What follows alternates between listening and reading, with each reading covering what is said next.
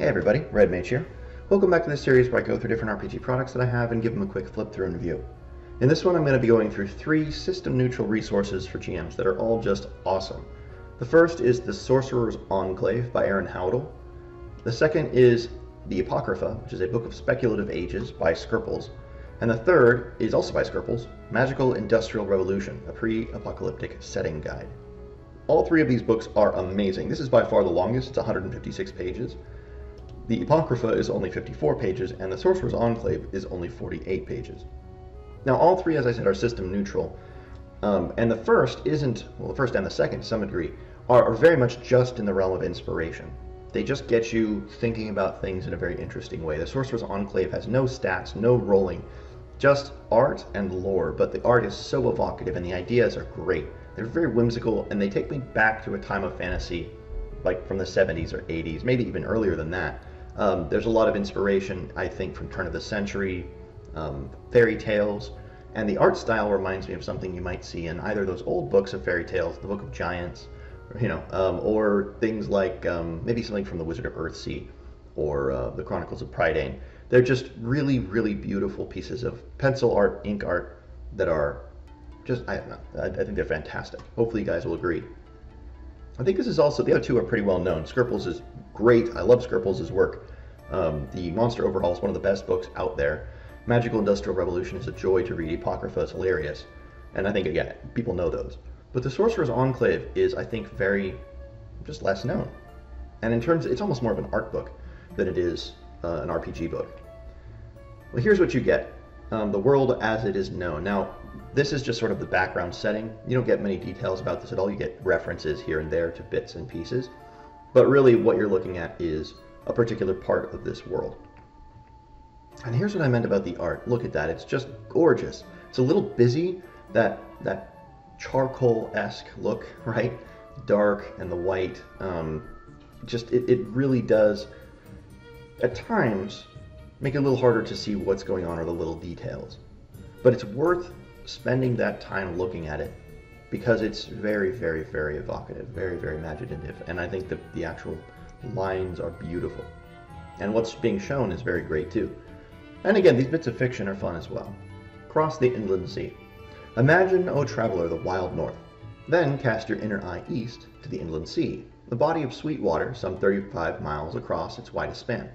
It is surrounded by dark forests to the south and the strongholds of the Dwarn and Nomen to the north. A difficult journey awaits those who wish to find it. The inland sea marks the farthest point west that any traveler in the north should venture. It's great.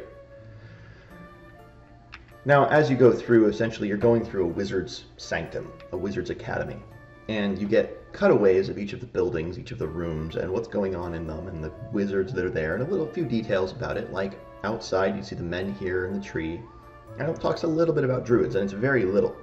Part sorcery and part religion, the Druidic tradition transcends history as one of the oldest arts. The Druidic practice encompasses magic from all schools.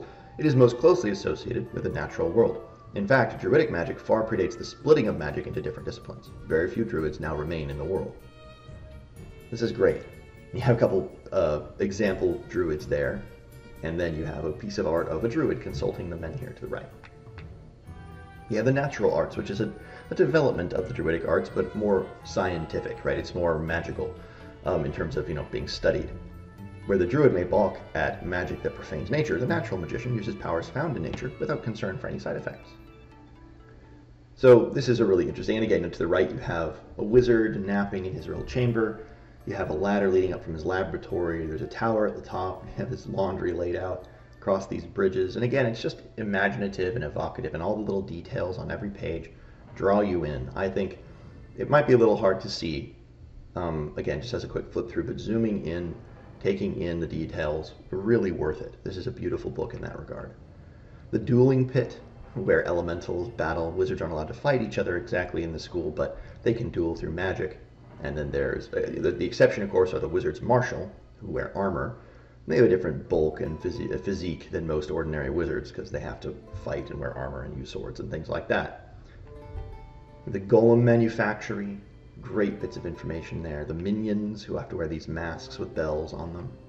The Alchemical Arts, You have on minions and a whole passage on minions and what they're like. Minions are summoned to this plane through complicated rituals requiring several wizards or witches. Once summoned, minions are unusually subservient, often taking on the beliefs and some of the character of whichever master they serve.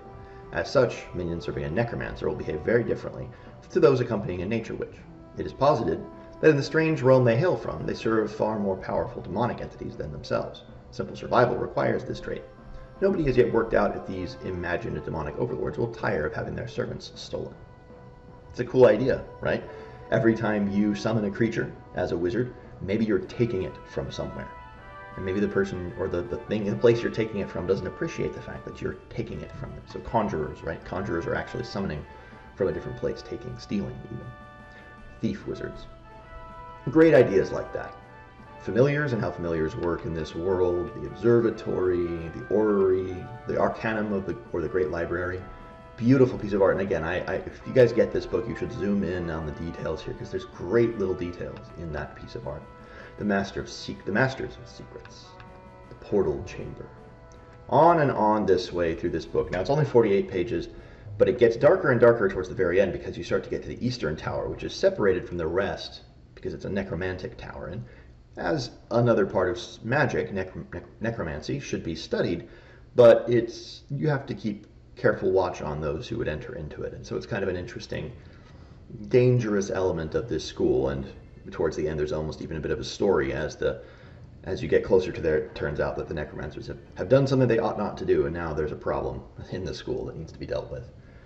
But it's a great book. At the very end, there's sort of a detail of sort of a background of the artist's life, and he goes through his experiences and what turned him into this, or what turned him onto this particular style of art and all that. I'm not going to go through the whole thing because, again, as an art book, you want to have some of it.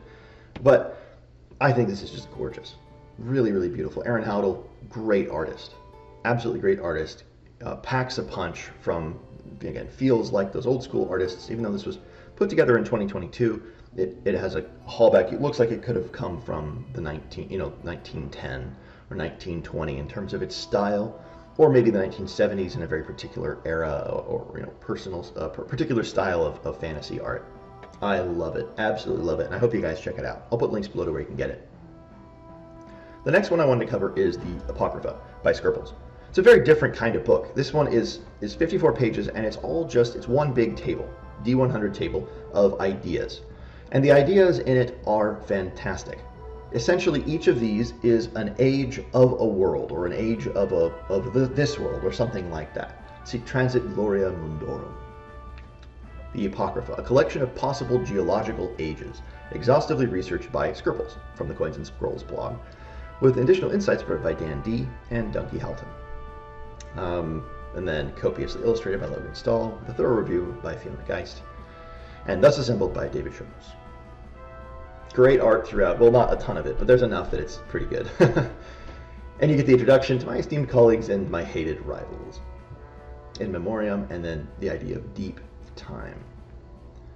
The diversity of life and deep time travel, how to use this book, and then 1D100 time periods. They're great, and they're all just very short paragraphs that tell you a little bit about what that age was like. Now, you could either use it as an age in your world, or as the examples here, you could use it as a distant islands remained behind while time flowed around them, the trapped pockets of time, or they're traveling to a new place, a new part of the world, or a new dimension, or through a portal, or whatever it might be. Maybe they're time travelers, or maybe they're flung into a random period, or a random plane, or a random planet, or something like that, right? So you can use this as the basis of your world. You could use this as a portal to a new world if your players are doing a sort of time-hopping campaign or a plane-hopping campaign. You could use the Epochrypha really, really well. If you're doing like a Spelljammer campaign or something like that, or a variation of the Spelljammer campaign, then you could have a lot of fun with these. So the Elemental Eon, for example, a period of constant conflict. Alliances among air elementals violate the precepts of the noble gases and create water elementals. Earth elementals convene and start the proto-planetary revolution. Fire elementals undergo species-wide existential crisis after realizing that phlogiston doesn't exist. Ends with the formation of the Periodic Congress. So phlogiston was this idea that there was this invisible fluid contained within combustible objects, and that when you burn something, the reason it got lighter Like if you took a hunk of wood and you burned it and it turned to ash, the reason that the matter weighed less after you burned it than before was it was losing phlogiston. It was losing this invisible fluid that disappeared into the ether. It was a real scientific theory for a while, and it explained a lot of things. It obviously had its failings. But I think that's so funny. He talks about it. He says this laughable theory has been superseded by the theory of caloric corpuscles. Yeah, so clearly we know better than that now. There is the ooziferous period. 95% of the planet's water in this period exists in the form of oozes. Puddles of ooze, lakes of ooze, oceans, rivers, and glaciers of ooze. Non-ooze life specializes in hunting and harvesting oozes, sustaining themselves on organelles and cytoplasm. The dominant solid being of this age was Peltrudia thublathimp, a being about a foot in length, possessing 4 articulated limbs, bulbous eyes, a long proboscis, and a lightweight skeleton. These are so good. This is so good. The Anunnaki experience. Extraterrestrial apotheoists arrive and cover the globe in stone pyramids and elaborate geographs of birds. Local proto-elves are terribly confused, as they had already created stone pyramids and elaborate geographs of birds, and were really looking forward to cheap alien technology, fusion reactors, and laser guns. The age where bacteria were big and animals were small. Self-explanatory.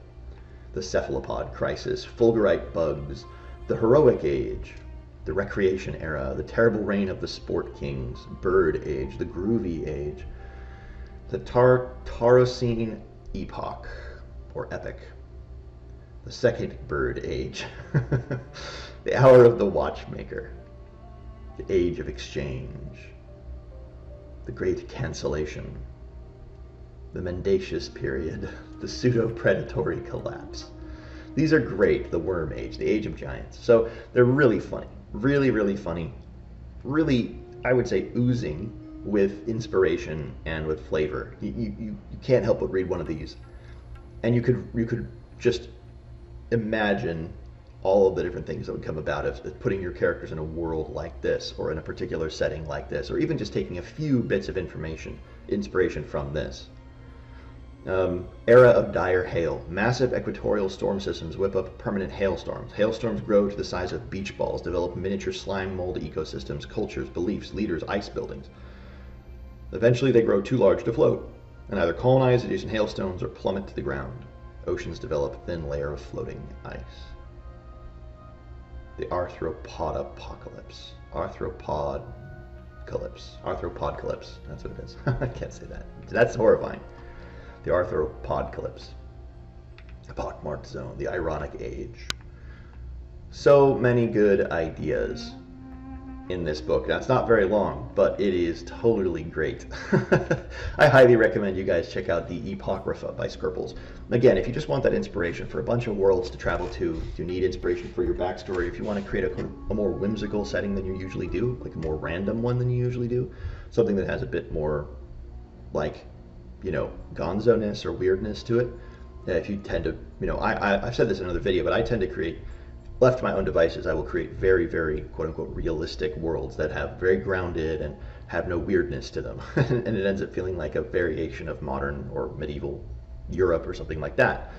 But having a book like this to infuse ideas from weird ideas into your world will shake it up. And then if you keep some of these ideas and then try to build a medieval system around it, you will, but the result will be something very different. So it's a great way to infuse new things into your world such that your players have a new experience when they approach your new setting or your new campaign.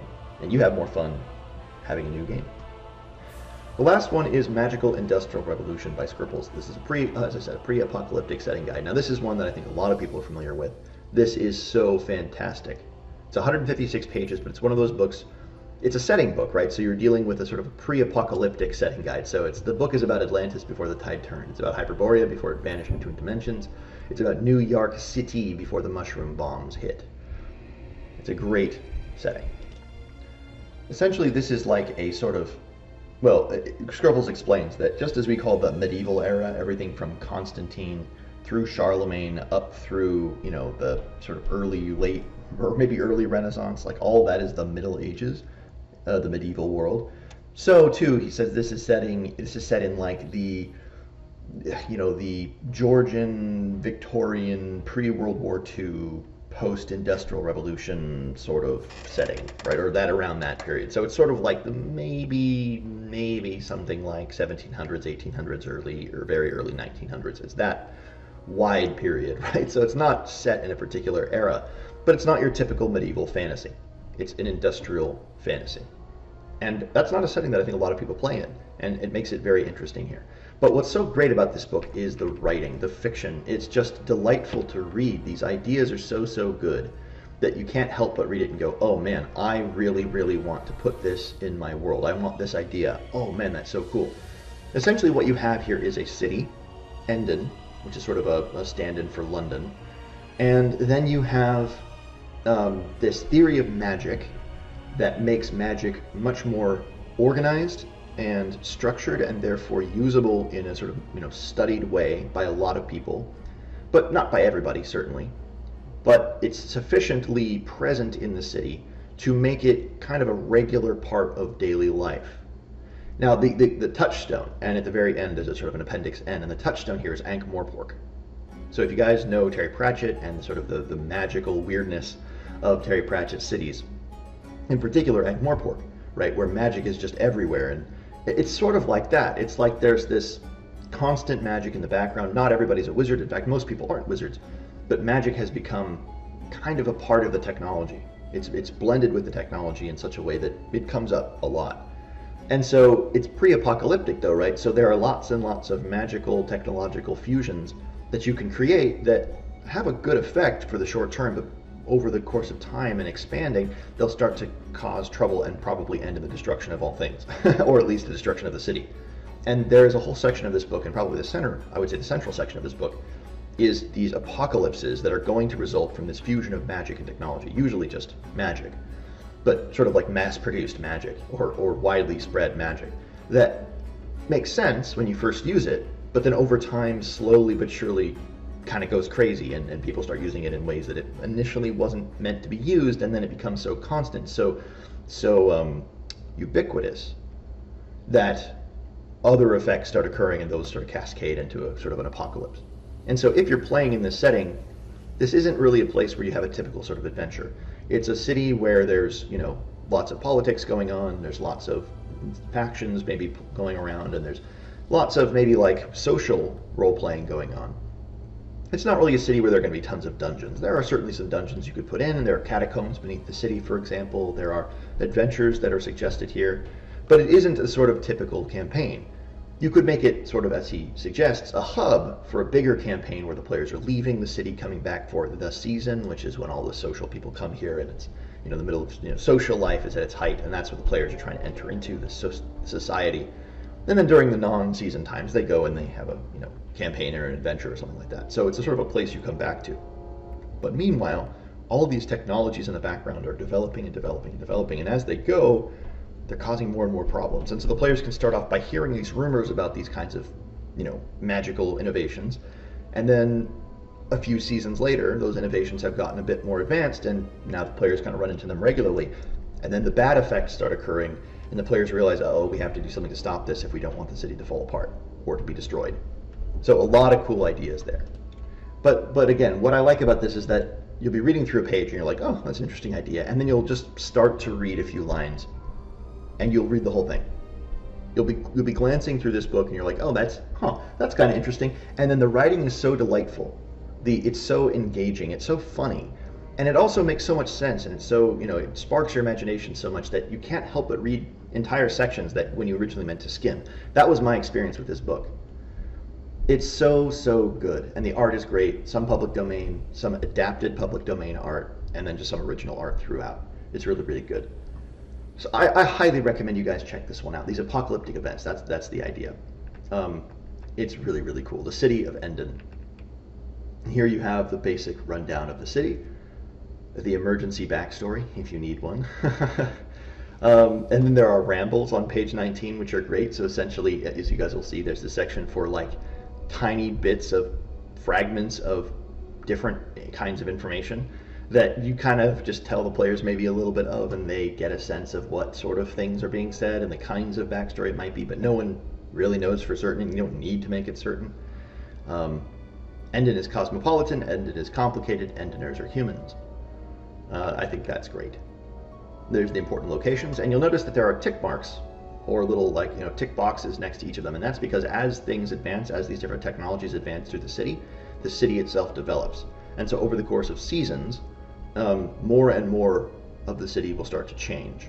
And so at first, for example, Broadham Bridge is 2 narrow lanes for carts and foot traffic, dozens of low arches and old stone posts. But then over time, Broadham Bridge becomes its replacement under construction, broad spans of black iron like cobwebs or lace. And then finally, at the end of that, it's New Broadham Bridge, 6 lanes held up by cables and wires, a monument to industry. And then there are a couple of NPCs that are associated with each location, and sometimes there's a connection to another location. So with a little thing at the bottom.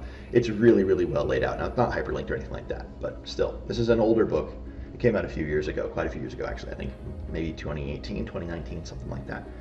So it's older and it doesn't have a lot of the newest sensibilities in terms of its layout, but I think it's still excellent. This is one that I'm desperate to get in print because I want it and I want to just read through it, just at my leisure.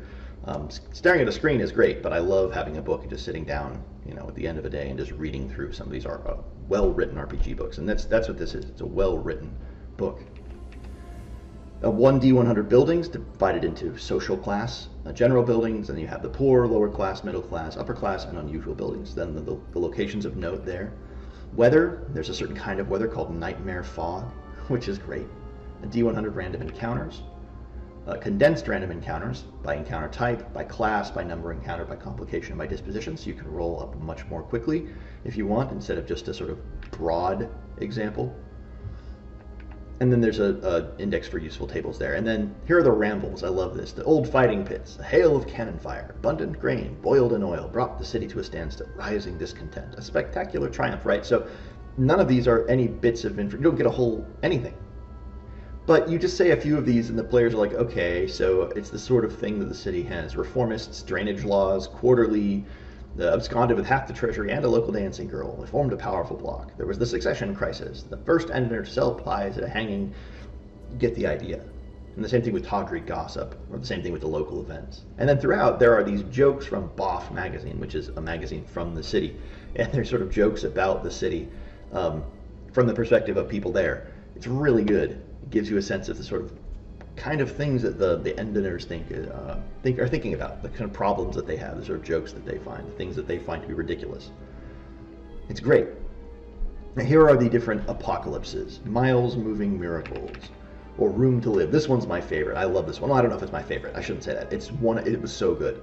It is so good. So this idea is, hey, Endon is a crowded city. Well, there are spells that open up extra dimensional spaces, like Portable Hole or Rope Trick. Those from 5th edition, those from other games, right? So there are these spells that open up other dimensions. But what if someone decided to start selling space? So first, it's this woman named Gloria Eastbrook, and she just wants to add to her house, and so she does, and she makes this really cool place. It's a palace. And she likes it, and she starts offering free guided tours, and then she starts to charge for it, and then she thinks, hey, I could sell this. So that she puts up signs, public introduction. Then there is the widespread adoption. Once demand for her own portal starts to spread, other people start to do it. And there are competitors that start to try to undercut her in terms of price. Cost falls. Imitations appear on the market. Suddenly, it's not necessarily a novelty anymore. It's now becoming something that people really want. And then people realize, hey, I can have a 3-bedroom apartment, but I can rent it out to 300 people by having all these different portable holes. And so suddenly there's this just maze of portable rooms, and then suddenly you can have a portable room within a portable room, and transportation becomes super easy because you just have a whole bunch of people get into a room and they can relax and have a good time while someone carries them a long distance. A lone courier can carry a village's grain harvest in his hat, so okay, great, it's expanding and it's becoming more and more useful. And then at the height of its ambition, the city has actually shrunk a little bit, but the population has doubled or tripled. However, there are problems. Law enforcement is impossible because anyone can just jump into a portable hole that is connected to like 500 different rooms that all have their own links and connections, and so you can just disappear almost instantly. And, criminals vanish into unmapped mazes of portable rooms because how can you map in a constantly expanding and changing city like this? Theft reaches epidemic levels, most shops hire guards. You have explorers for the Ministry of Finance trying to find untaxed people, going through and trying to find things, and then there are some problems starting to happen. Suddenly, some rooms that aren't supposed to be connected suddenly start connecting. And some things start to blend, and you can start to hear people through the walls when you couldn't hear them before. And sometimes they fail, and people are spilled out into the streets. And there's rumors that it's starting to fail, and people are being just taken somewhere else entirely. Who knows? And then extra stuff starts to spread. This magic, which is so ubiquitous now, begins to literally just spread and go without control. Entrances and things are shifting. And now what used to be an entrance is no longer an entrance, or it's an entrance to a different place entirely, and people get trapped in these extra-dimensional spaces. Perhaps most people are trapped in these extra-dimensional spaces. No doorway, closet, drawer, or container in the world will be safe as this magic continues to spread and spread and spread and spread. It's a great idea. Rumors of cannibals in the sunless depths. The rich and powerful flee the city. The poor try to live in an ever-shifting ruins.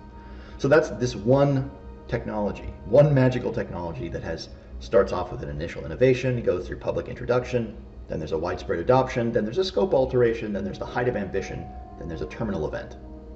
And then there's some notes about how you can avert this apocalypse. And that's true for each of these apocalypses. And as you can see, they're great ideas. It takes you have a spell, and it takes a kind of a common sense approach. Hey, how would this spell work if it really existed in real life? What would people do with it?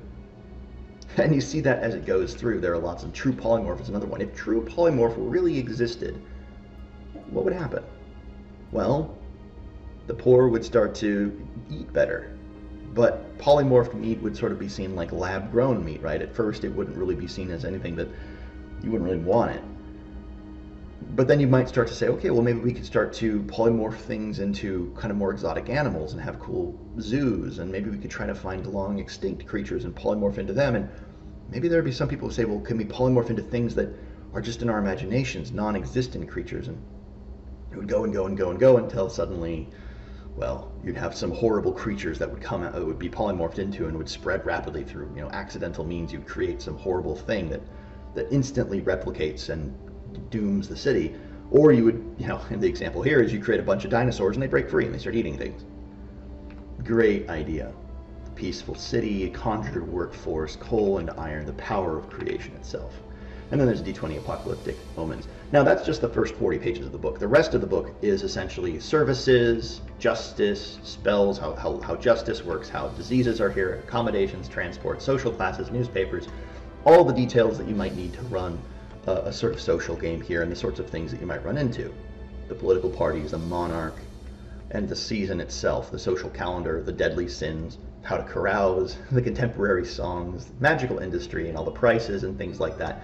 You run through the entire city, and it's essentially just spells, magic items, how to live here, potions, prosthetic limbs, NPCs and rumors, tons of wizards and nobles, useful NPCs from the different social classes, how the mob works as a monster. You can use it as a stat block and as a thing. Thieves and urchins, scoundrels, wrongs and injustices, some special monsters, and there's some great ones in here. Gel Knights, the Ghost Whale of Endon, the Speaking Rat Society, Stray Spells, Thaumaphoric Eels, Tunnel Trolls, and then a few dungeons at the back of the book that are laid out here. The Bells of St. Bristow, the biggest aspidistra in the world, and then some generic dwellings, the World Wonder Mansion generator, and then some appendices, reasons to visit for each of the classes or by generic reasons, plot hook generators, lectures at Loxton College, plays and operas, and an index, and finally a bibliography, sort of an appendix, and for all the stuff you can read and get into in order to understand it a bit better. I think it's so good. Going Postal, it says if you're looking for a place to start, Going Postal is probably the closest in tone and scope to the content of this book. And Going Postal is a fantastic, well, I've seen the film, the movie. I have not read it, but I think it's a fantastic movie, at least. I love Terry Pratchett. I Search the Body, and then Pre-Session Checklist, and Solve My Problem Sheet. Magical Industrial Revolution is a fantastic book, even if you're not interested in running in an industrial fantasy setting or a city setting. You just want ideas. And again, if you just want something to read that is fun to read, this book is fun to read. I highly recommend you guys check it out. Okay, so we had Magical Industrial Revolution, the Epochrypha, Book of Speculative Ages, and the Sorcerers Enclave. I'll put links below to where you can get them all. Highly recommend them all, guys, as great sources of inspiration. And that'll do it for this one. I'll see you guys all in another video.